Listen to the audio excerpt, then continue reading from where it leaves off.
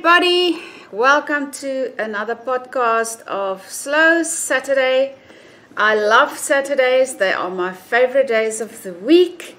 We're going to get some children over today and we're going to have a nice braai in the afternoon with our kids and our grandkids, so I'm looking forward to that.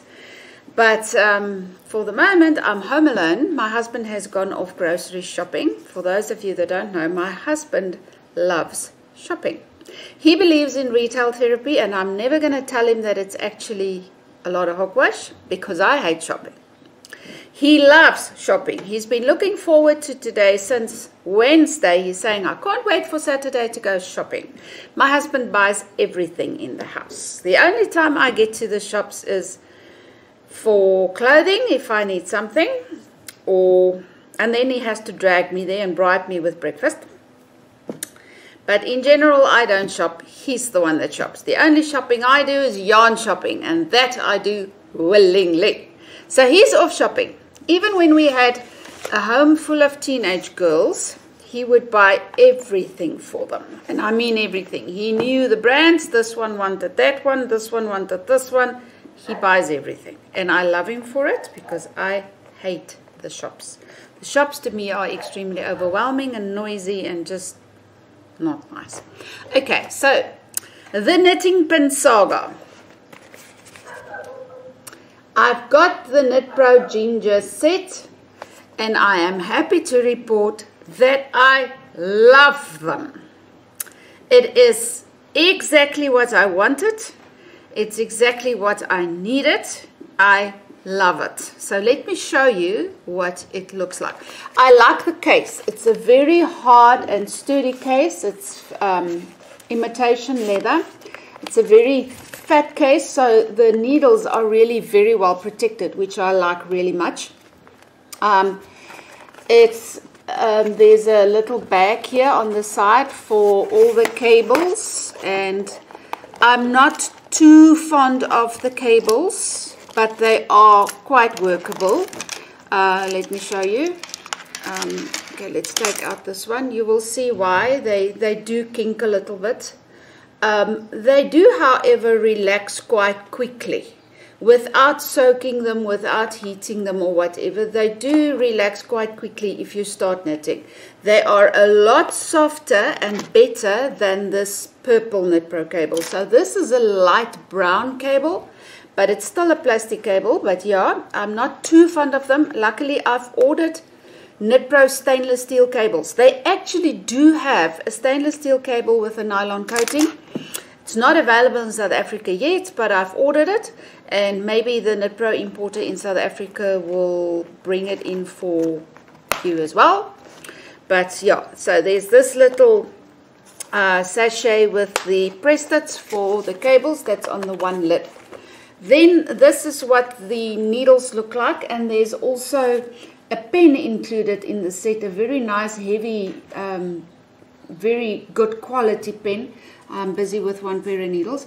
The needles are hardwood, and they are extremely smooth, very, very smooth. It's an absolute pleasure to knit with them, but they just have enough surface drag, just enough to make my knitting tension absolutely marvelous. I love them. I really do. Now this set starts at a 3.5, and then it goes to a 4, 4.5, 5, 5.5, 6, 7, 8, 9, 10, 12. So I've also ordered extra a 3mm, a 3.25 and a 3.75 because those are sizes that I use quite often. So they will also come along with the stainless steel cables. And then this is a feature that I probably won't use very much because I'm designing. I don't work off patterns, but there's a built-in board here with magnets that you can use to clamp a pattern with, and these little loops then connect to these wooden buttons on this side so that you can have a little stand here like this So it will stand on the table like that, and your pattern will be standing, and you can easily see what you're doing. I really love this set. I'm glad I pushed through and sold the lantern moons as well. Luckily, I found a buyer for them, so I'm very blessed in that regard. So I'm very, very happy with the Knit Pro Ginger set. I'm so happy with the Knit Pro Ginger set that I am dead set on buying the double pointed needle set as well. I like knitting sleeves and that on double pointed needles, so I'm going to buy that. And in the long run, I'm also going to buy me the Knit Pro Ginger Tunisian set. I want it. It's not so much that I need it, I want it. I like using the Tunisian needles with the cables to pick up stitches for around the neck or something like that. So I'm dead set on buying those two sets of the Knit Pro Ginger as well. Now I purchased this from Yarn at from Bren at Yarn, and yeah, I'm very, very happy. So if you're in the market for a new set and you don't like steel like me, this is a good option. The Chargu Forte is absolutely the Rolls Royce of everything, but I can't work with the steel tips. And for 6,000 Rand, I can buy this set plus the double pointed needle set plus the Tunisian needle set, all for 6,000 Rand. So money wise, this, in my opinion, is a better option, but if you can afford Chargu Fortes, go for it. Okay.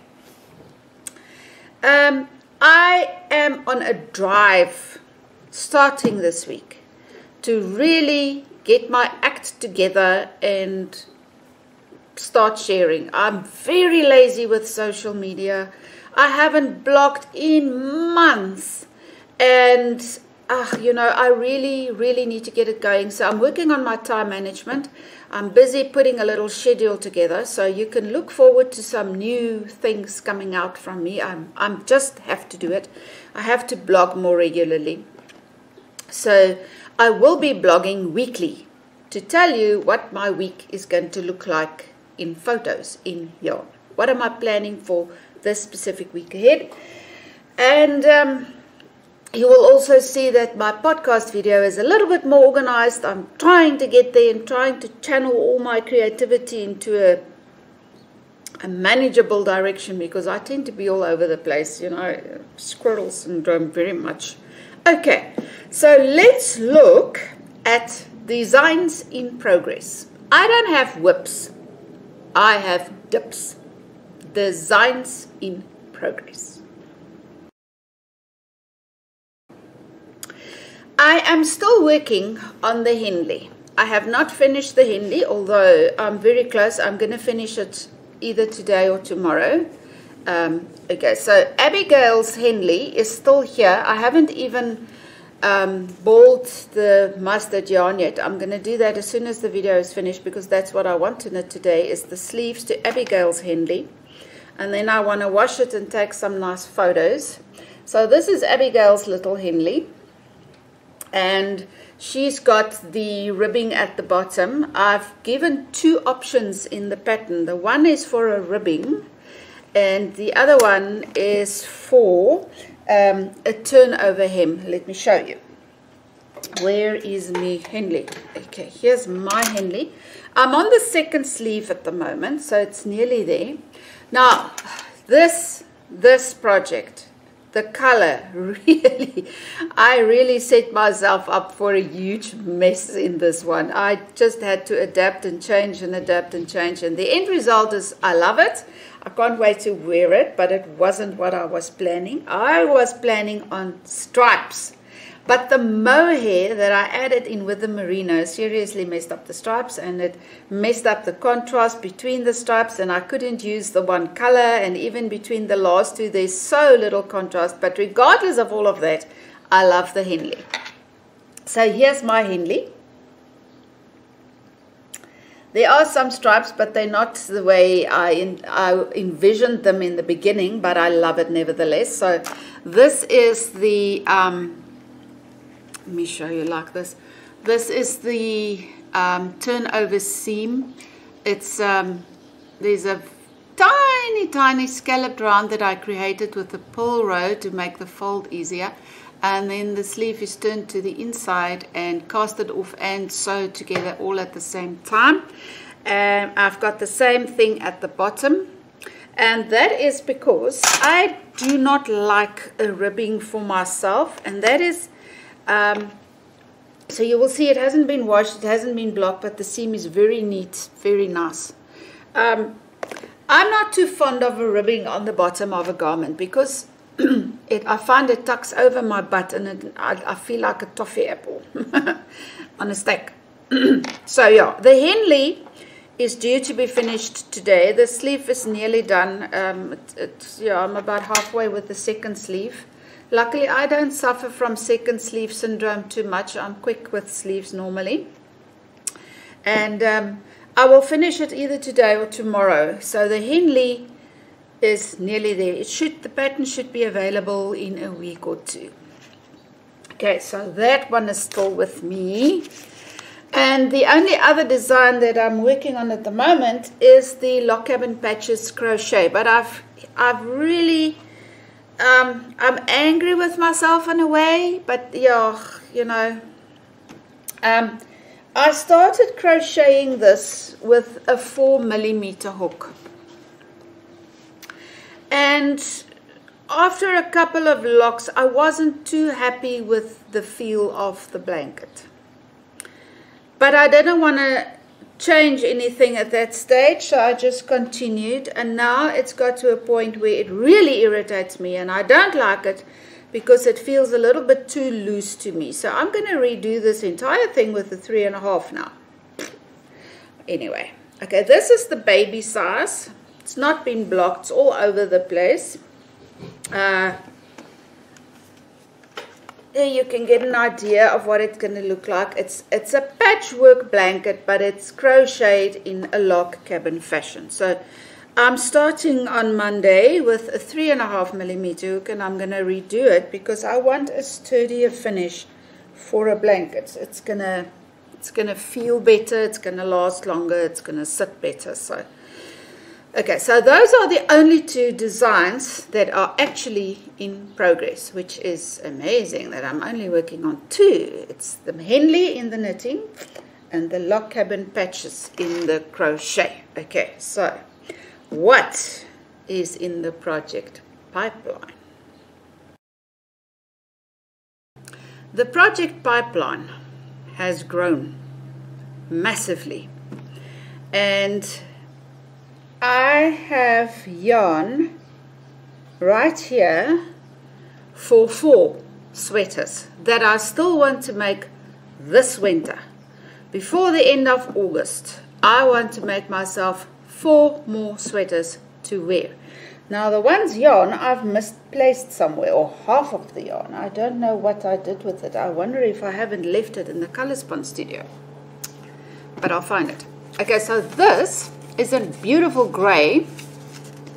It's called Nimbus Cloud. This is a merino double knit from Dana, and I actually want to pair this with mohair, and I had the mohair, but I don't know what I did with it. I can't find it. Okay, so this one is going to be the next one, and the design that I'm going to do was requested by 2 of my besties, my testers Alta and Michelle. So they've requested a V-neck raglan with minimal cable detail down the raglan stripes and underneath the arms on the side, but minimal. So this one will be cast on probably Monday, Tuesday somewhere.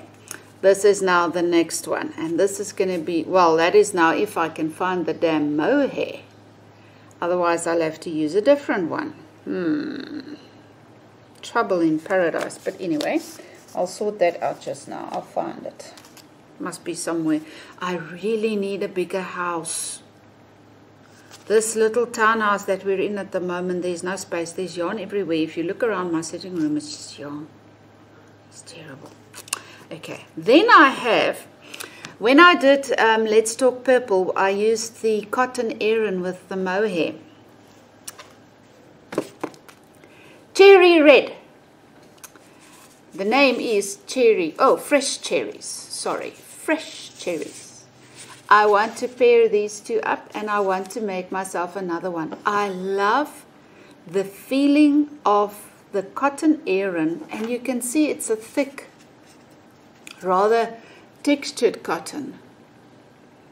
But paired with the mohair, oh, it becomes so luxurious. And that purple one, I've actually washed it yesterday. It washed so beautifully and so easily. So I'm definitely going to make myself another something. I don't know what yet. I've got the yarn, but I haven't got a picture yet. Then I've got some bright turquoise mohair. And this I want to use double strand to make this thin, wispy, candy floss like little sweater. But that's all I know so far. I don't know what it's going to look like. I don't know what the neck is going to be like. I don't know anything. It will come to me. The other one that I'm really set on, that I know what I want to do, is this one. It's a beautiful emerald. This is also merino double knit. And with this one, I want to make a totally different design. I want to make a sweater with that block neck with the rolled collar that folds over. I've been talking about it for a while, but I want cables here on the one side going over the shoulder, down the back, so a big fat cable pattern going over, and the rest of the jersey is just plain stocking stitch. So that is the project pipeline. 1, 2, 3, 4 sweaters still before the end of the year. Before the end of the winter in South Africa, which is actually end of August, I still want to knit 4 sweaters. That's my project pipeline. And then obviously I'm still busy with the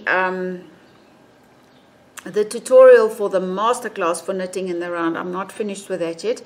I need tools. I'm waiting for the double pointed needles. Yes. Okay, so that is the project pipeline. I've got lots planned and I hope I can finish it all, but I'm looking forward to each one. It's such fun to knit sweaters for myself again. I'm really, really enjoying it at the moment. So that's the project pipeline. Okay. Last week I said to you that if you want to ask me a question, you can do so, and I will attempt to answer the question in the video. So let's do a question and answer.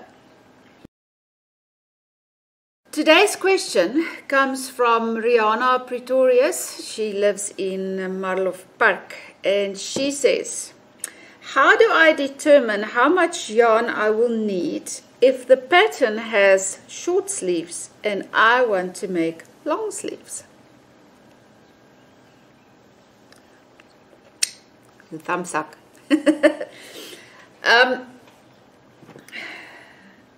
Part of my autism struggles is the utter lack of ability to estimate anything. I cannot estimate time, I cannot estimate distance, I cannot estimate volume, and I cannot estimate yarn usage. What I've started to do, I started a spreadsheet, and in the spreadsheet I list my projects with the specific yarn I'm using and more or less what this thing looks like, long sleeves, long body, whatever, and I put my yarn usage in there so that I can go back and more or less see what has happened in the past that will help me make better decisions now. You can obviously swatch and weigh and do a little bit of math and see if you can more or less work out the area surface of the sleeve and compare it to the swatch, but that sounds like a hell of a lot of work. I would rather just buy 2 or 3 extra balls of yarn, and whatever is left I will make something with for the grandchildren. So I don't think I can give you a very good answer on that. I am sorry. And then she also sent a second question, and she said, as a beginner knitter, I'm never sure which natural yarn to use for a summer top. I think cotton, but I've heard merino. Okay. Cotton is a very good option for summer. but merino is also a very good option for summer. The reason being, because merino is an animal fiber, it regulates your body temperature. Now obviously I wouldn't go knitting a summer top with bulky merino, that's not going to work well. But fingering merino is wonderful for summer tops, and I have quite a few of those. That is actually my favorite yarn to knit with in summertime, is fingering weight merino. I'm not fond of knitting with cotton. I have cotton tops, but I love knitting with merino. Merino is just my favorite fiber to work with. So merino fingering weight, very good option for the summer, but yes, cotton as well. Okay, so that's the question and answer. So if you have a question that you would like me to answer, whether it's related to knitting or crochet or how I design and what I'll do, ask away. Maybe I can answer it for you. Who knows? Okay, so another new thing this week is amusing. Not amusing like funny, musing like sharing my musings with you. Yes, yes. And you know this Rebel Henley, I spoke to you about it and I told you why I'm designing it the way I am. I'm actually rebelling against everything that I was brought up with. And I'm still on that pathway. And the next thing I'm going to do is I'm going to knit a matching hat for that Henley. I am. I remember as a young girl, I used to buy just a little bit more yarn than what I need for a sweater. And then I would make a matching hat. I loved wearing sweaters with matching hats. I love a hat. And it really, really irritated the shits out of my mother. I can remember she would look at me and says, "Oh, you look so queer." You know, I love hats. And this week, while I was sitting mulling around this whole Rebel Henley in my head, I thought, you know what, this thing needs a matching hat. And I'm going to do just that. So what is the musing all about? What hang-ups have you got that you carry around because of things people have said or done, and actually it doesn't serve you? Why are we keeping those? I don't know. I've just decided that if something, a principle or a method or a technique or whatever, if it doesn't serve me, then I chuck it out. I will do what I want to do and I will enjoy doing it because life is too short. That is the bottom line. Life is too short. So I'm going to be making matching hats for my sweaters and stuff the rest. My children's father has a saying, he says, "Stuff the people, we are the people." But he doesn't use the word stuff, obviously. And that's what I feel like. Stuff the people. We are the people. We can knit what we want. We can wear what we want. We can crochet what we want. We can wear colors that we want. Styles that we want. Why not? So there's the musing for you. That's what I've been mulling on this entire week. What hang-ups have you got that has been placed on you, dumped on you, forced on you, drilled into you, that doesn't serve you? Why are you keeping them? Join me. Start rebelling. I am rebelling. That is it. Okay. Now the last bit of the podcast. I'm very excited about this. You know, making a living in yarn is difficult. It doesn't matter whether you're a designer, whether you are an indie dyer, whether you are a yarn shop owner, it is difficult. And I've decided to give exposure and airtime to other people in the yarn business. If we share our, if I share somebody else with you, my audience, and maybe I can up her business in some way. Maybe I can help grow something. I don't know. But that's my heart. I just want to give exposure to people and to say, you know what? All my Soul Life followers, yes, somebody else. This is what she looks like. This is what she sounds like. This is who she is. This is what she does. And maybe we can help each other grow our businesses so that we can survive these tough and trying times. Because let's face it, the world at the moment, economically, it's hard. It's hard everywhere.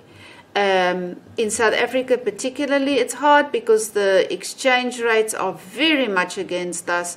And yeah, trying to make a living just by selling patterns is hard. But indie dyers have it just as hard. There's a huge, there's a lot of indie dyers in the world, and the competition is fierce, and it doesn't matter. I just want to give some airtime. So at the end of my weekly Slow Saturday podcast, I will be including an interview with somebody that I've had. And this week, I've chosen Dana Biddle from Colourspun because that's the yarn that I work with the most.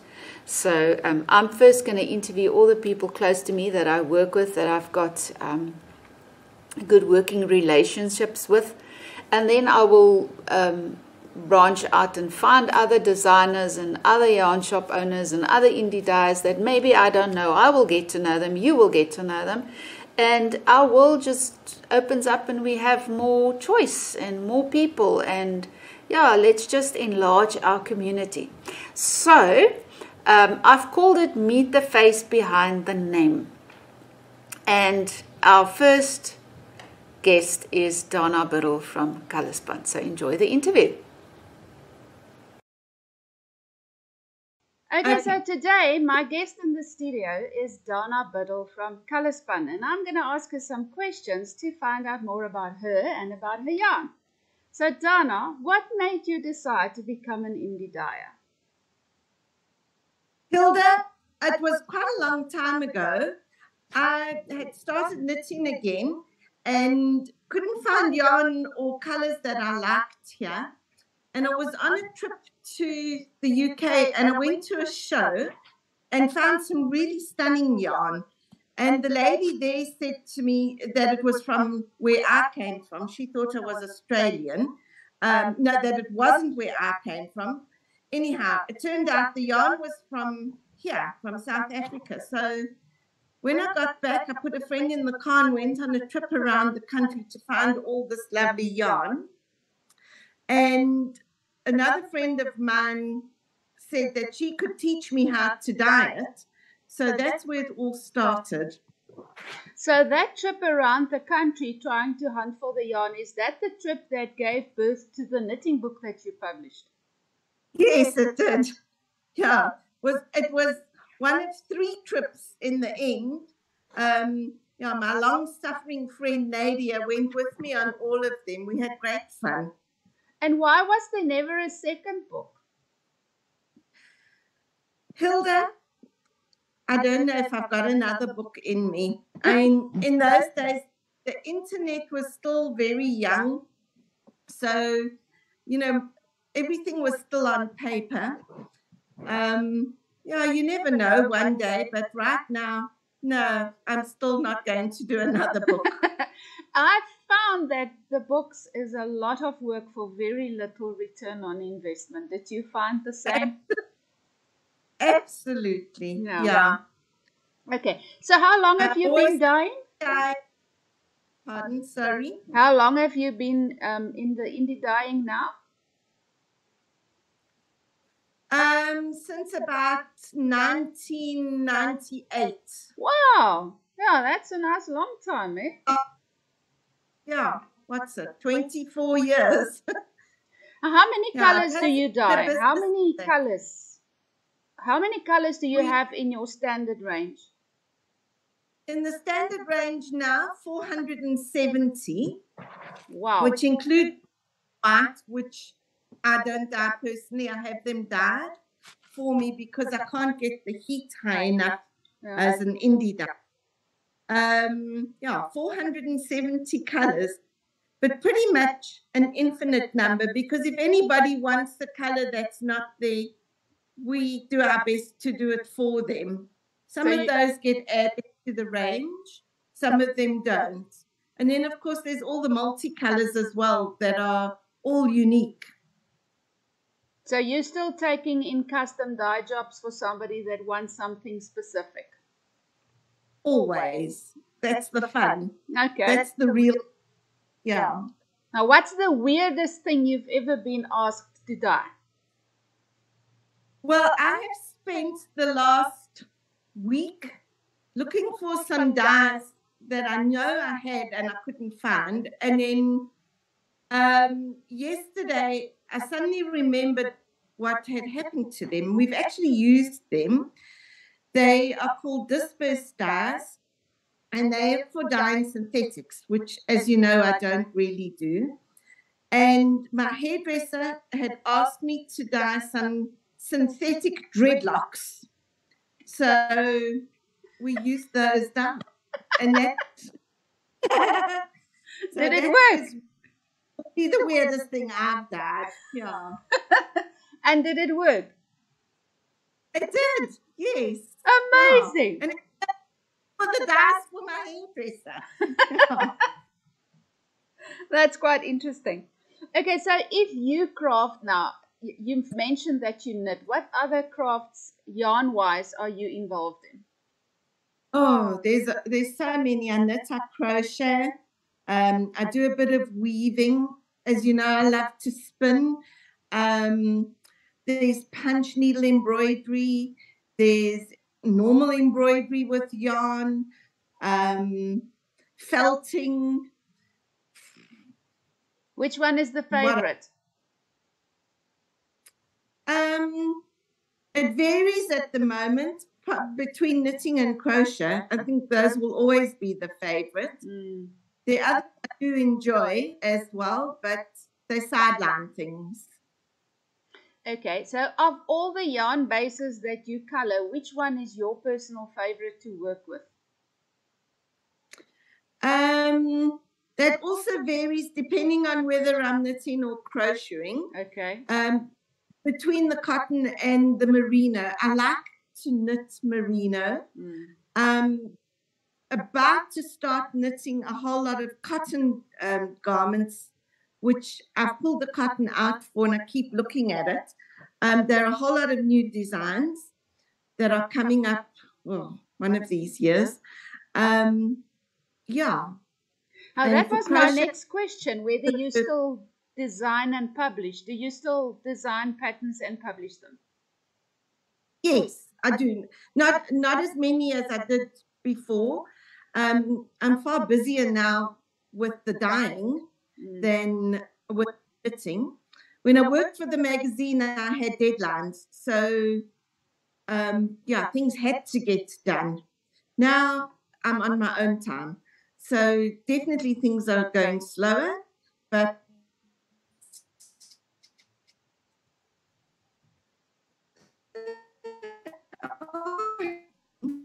do quite a lot of designs on busy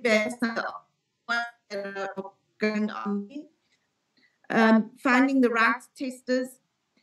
When I worked for the magazine, they had the testers who did all the testing. I never had to worry about that, and now I do. Anyhow, I've got one or two good ones, and yeah, we're about to get cracking. I'm looking forward to that. That sounds interesting.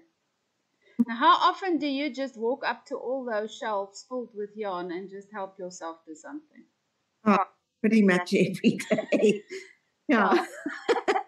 Whenever I need something. As you know, Hilda, in my little hidey hole, I have a whole stash. It doesn't often come out. I help myself. It's so great to have a shop on hand. I can shop anytime I like. I know I was like that when I had yarn in a barn, and I really miss having all the shelves to my disposal where I can just walk in and take something. My husband always said, "You're knitting away all your profit." Yeah, same story. Okay. Is there anything at Colourspun that we can look forward to in the next couple of months? Something exciting that's going to happen?